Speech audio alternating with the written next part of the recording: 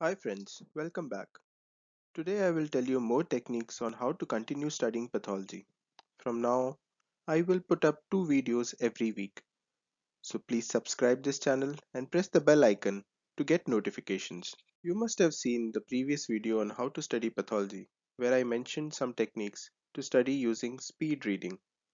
I hope you have been practicing. So now, if you want to understand pathology, you need to build more basic foundation. To do that, you have to understand the following chapters well: inflammation, apoptosis, necrosis, hemodynamic disorders, genetics, neoplasia, and immunity. The whole of pathology is related to these concepts. So, how do you master these?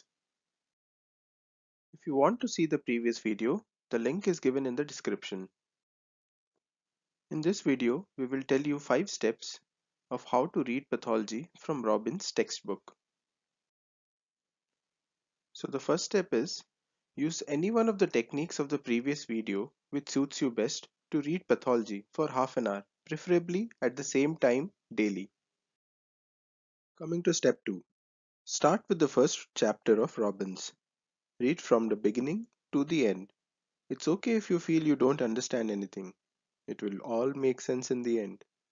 So keep at it and trust the process. Step 3. Read the next chapter the next day.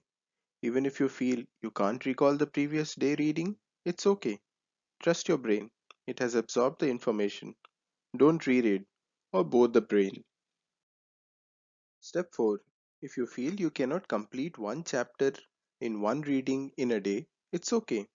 You can take a maximum of 3 days to complete the chapter.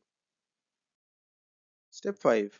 Try to complete the first reading of the following topics: inflammation, immunity, genetics, neoplasia, apoptosis, necrosis, and hemodynamic disorders in 21 days.